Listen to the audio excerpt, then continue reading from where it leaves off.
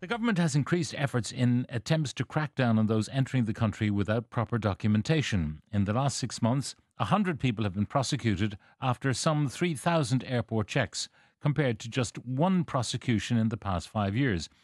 The woman with the story is Aisling Moloney, political correspondent with the Irish Daily Mail. Aisling, good morning. Good morning, Pat.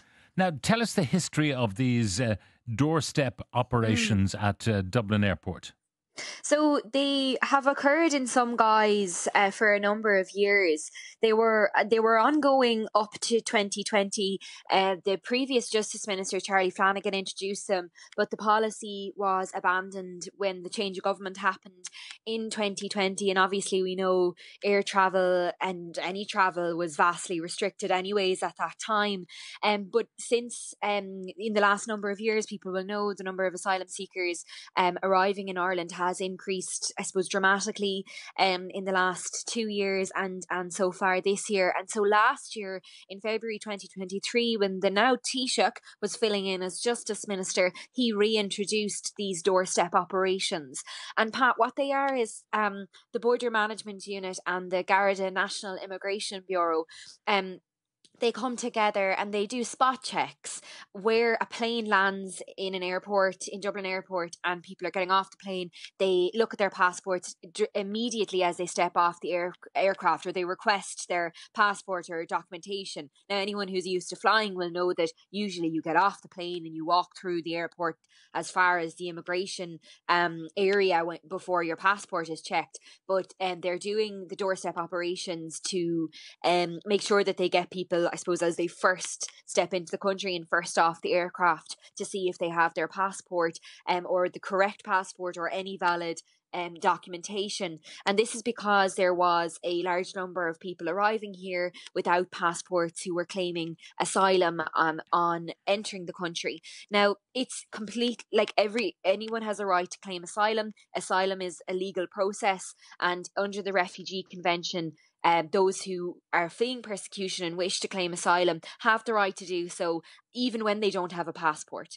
But it is illegal to not have your passport. It's against the Immigration Act to arrive here, and not be able to produce your passport. So there's kind of those two things going on, and in this way, I suppose it's the government, as we see in my story today. There have been 3,040 doorstep operations between January and May, the end of May this year. And just to kind of break that down, in the first 3 months, so January, February, March, there was about 1,500. And then in April and May, there was another 1,500. So you can see there It's a increasing. conscious uptick. Yes, but we don't know, Pat, from which level, because I asked the Department of Justice for further information on this to glean whether they really are ramping up. And they said that they didn't collect the figures. They didn't collate how many of these doorstep operations they were doing in February or in 2023, and they only resumed in February last year. But I suppose, look, it's a conscious ramping up of measures we've seen in recent weeks and months from the Justice Minister. Since everyone who claims to be fleeing from persecution of some kind can apply for asylum, and in that process, they won't be prosecuted for not having documentation, because we know that people are trafficked, supplied with documentation, which is then removed from them before they reach immigration. Others destroy phony documentation they have, and others presumably want to disguise who they are and where they've come from. So you have a situation where some people are genuine asylum seekers, but the people who are prosecuted are those who are judged by the authorities to not have any right really to be in the country and have come in without proper documentation. And I suppose this is where, the government has been talking about where people do have a genuine claim that they are processed properly and treated accordingly, but where those who do not are turned around quickly. So this is some part of that happening with these doorstep operations. And I suppose, as you highlighted at the top there, so far in 2024, under the rules which say you have to have a passport when you enter the country, other given the Refugee Convention stating that you can come without a passport and claim asylum completely legally, under the Irish Immigration Act, where it says you can't have a passport, there's been nearly 100 prosecutions so far in 2024, but there was only one in the previous 5 years. So again, I mean, there's several. I mean, there's lots of, I suppose, factions of our statute, factions of our criminal law, which are on the books, but aren't as enforceable or aren't as enforced, for whatever reason. And I suppose you see now with this very dramatic increase in pursuing prosecutions under this rule, it is a way of making sure that people aren't abusing any loophole, and just to say, today is World Refugee Day. Again, people have, asylum seekers, the Refugee Convention protects them. There's many reasons why they may not have their passport. They may not have been able to apply. They may have left their home country in haste and not been able to get their documents. They may also fear that when they get here and produce a passport, that they may, because they have a passport, that they may be deported immediately to the country that they are fleeing. So there's lots of kind of reasons why. And then also smugglers, they can take their documents off them on the flight in many cases.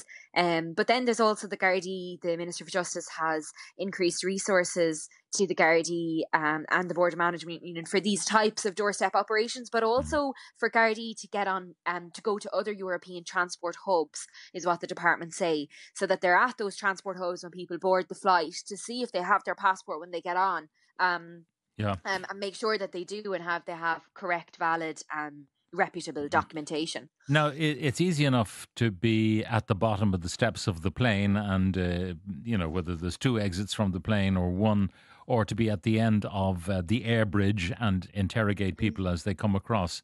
However, you can't do that at the border between ourselves and Northern Ireland. So doorstep operations are very difficult to mount in that situation. Yeah, well, I suppose we know, and actually, I've experienced one of these doorstep operations when I was getting off a plane in Dublin Airport a couple of months ago, and it is quite like you hop off the plane and then you're like, oh, I have to get out my passport, and you're all kind of disorientated because you don't expect it for another couple of 100 meters. But of course, I'm not a person who's worried about that situation. But yeah, as you say, going across the northern border, and we know the Justice Minister in recent months said that the Department of Justice believe that around 80% of those seeking asylum in Ireland now are coming across the northern border. Now, we do know that there's a type of a doorstep operation. I suppose they're not calling it that, but there are spot checks done by the Gardaí on buses crossing the border, and that is done, on a regular basis by the Gardaí, and has been done for many years. And it's less of a border check and more of a spot check, mounting a bus and checking if people have papers, if they have passports. Now, of course, you don't need a passport to cross our border, but I suppose if you have a visa that doesn't allow you to travel, etc., then there's an issue. So that's what they're checking for. But as you say, it's more difficult, and we don't have a hard border, so any border check would be inappropriate in that way. But this kind of spot checking is being done. Now, some of the texts coming in, as someone who works in aviation, doing spot checks on the aircraft door is not going to stop anyone. Passports and IDs are not dumped in airplane toilets. The passports are collected by smugglers at the departure airport after the migrants have passed through outbound Schengen immigration control.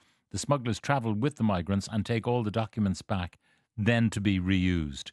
What difference does it make stopping someone getting off a plane and stopping them at immigration? It's a matter of a few hundred meters, I suppose. But the opportunity, I suppose, to get rid of documentation between the end of the steps and immigration with loads of toilets and, refuse receptacles and so on. Yeah, there was certainly a narrative that that's what was happening last year. As I said, the increased numbers of people, and there was over 3,200 people who arrived in Dublin Airport without their passports in 2023, and that was a reduction from 2022 when 4,968 arrived without their passports. So I suppose measures seem to be having effect. These doorstep operations were reintroduced in 2023, and we saw the figure fall in that year. So I suppose you could potentially link one with the other, but also I suppose the heat, or as people, as the authorities become aware of different issues in the immigration system and they tackle them, then the immigration paths or the migration paths often change.